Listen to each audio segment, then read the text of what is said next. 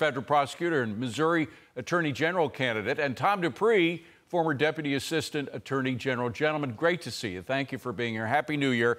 Well, let's get right to it. What right does the Secretary of State, operating on her own, unlike Colorado, she did not go through the state Supreme Court. It was a unilateral decision, ad hoc by her, and she's not a lawyer, by the way, to do this. She's disenfranchising at least the 44% of voters who voted for Trump in 2020. What right does she have to do this, if any? She has zero right. I mean, that's the point here. Shenna Bellows is a washed-up political hack. She lost a U.S. Senate race to Susan Collins by about 40 points, and now she's seeking to seize her moment in the sun by engaging in blatantly unlawful conduct that's going to end up on the floor as soon as a competent court takes one look at it. But it just speaks to the danger of this movement all over the country to try to wage this campaign of lawfare against President Trump, keep him off the ballot, keep him tied down with legal case after legal case. This is not the way elections in America are supposed to be fought and won. No. It's a really sad day for the Republic. Well, Tom, that's why we have a Constitution, to prevent things like this. And her attitude was so frivolous. She was on MSNBC, which, of course, was very sympathetic to her. Here's what she said about how she came to the decision. Listen, roll it. I could not, unfortunately or fortunately, wait for the United States Supreme Court to make a decision.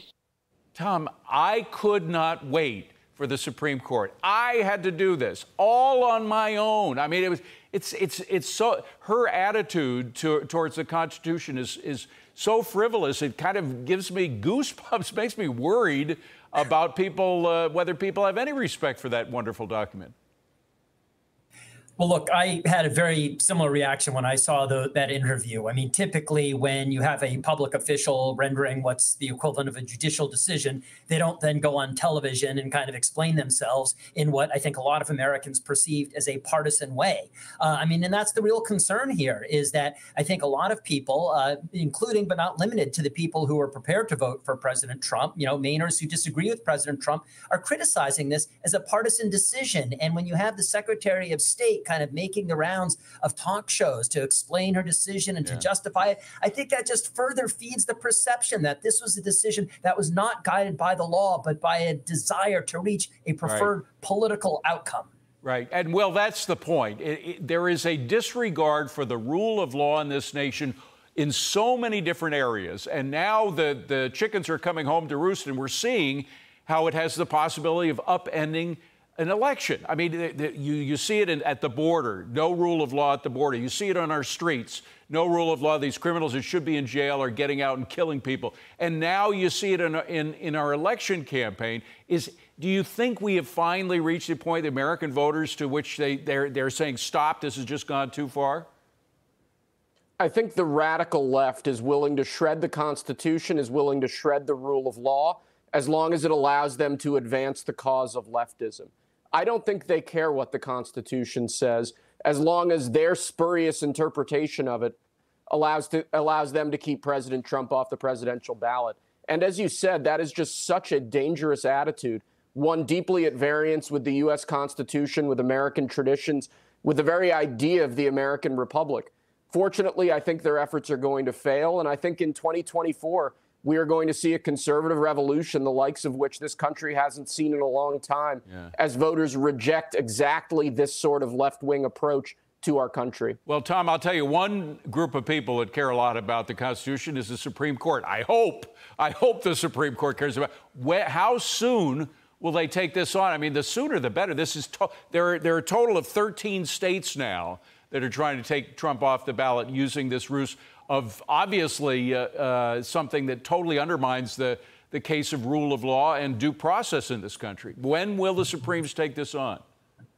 Yeah, and that's interesting because that is actually one issue on which everyone in this debate can agree, is that if the Supreme Court is going to weigh in and decide it, and I think they will, they need to do so quickly. I mean, a lot of these states, Colorado, these ballots are about to be printed. And so the Supreme Court doesn't have the luxury of time. It doesn't have the ability to take what typically would be months, if not, up to a year to decide a case. They're going to have to do this quickly, and they're going to have to do it decisively. I think they are going to accept this case for review. I think they're going to issue a decision in the next week week or two saying they will take the case, and then I think they will issue a decision on the merits, which in all likelihood will reverse what the Colorado Supreme Court originally did within the next month or two. That is my very, very strong hunch here, David. Will, what concerns me is if it's not a unanimous vote, we're going to have these calls and screams from the streets to pack the Supreme Court, that the Supreme Court is antiquated, it's an old body, it should be much bigger, much more representative of our democracy, maybe 12, maybe 15, maybe 30 people should be in the Supreme Court, unless it's a unanimous decision. What do you think? Yeah, this is exactly why the left has launched these sorts of unprecedented attacks on the Supreme Court in recent years. They need to delegitimize the court because their views, their approaches don't have anything to do with the Constitution or the rule of law, and they see the Supreme Court as a real stumbling block to their ability to enact their agenda. Fortunately, if history is any guide, the Democrats have been trying to pack the Supreme Court since 1936. Thus far, they've failed. I think the American people know that sort of political ploy for what it is.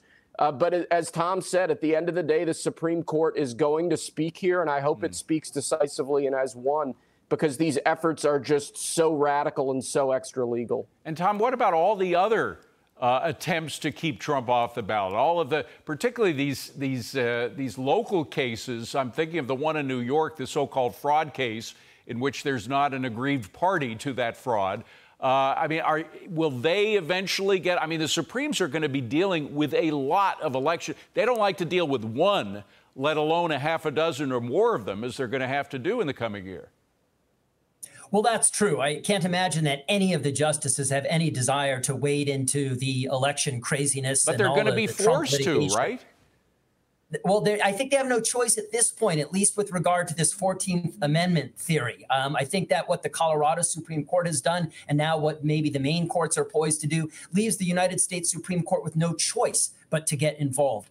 That said, I think what all of this litigation really shows is that you do have, I think, a tendency for a lot of people now to try to achieve through the court system what they have not been able to achieve at the polls. And that's one of the real concerns about all of this disqualification legislation is you just can't have a system in which you have 50 separate states, you know, secretaries of state, often partisan actors, elected officials, making their own decisions as to whether particular people can be on the ballot or not. That's not a workable system. It's not the one that the founders designed, and I don't think it's one that the United States Supreme Court is going to endorse. It's going to be a very messy year. There's no getting around it. Gentlemen, thank you so much for being here. Will and Tom, have a wonderful new year.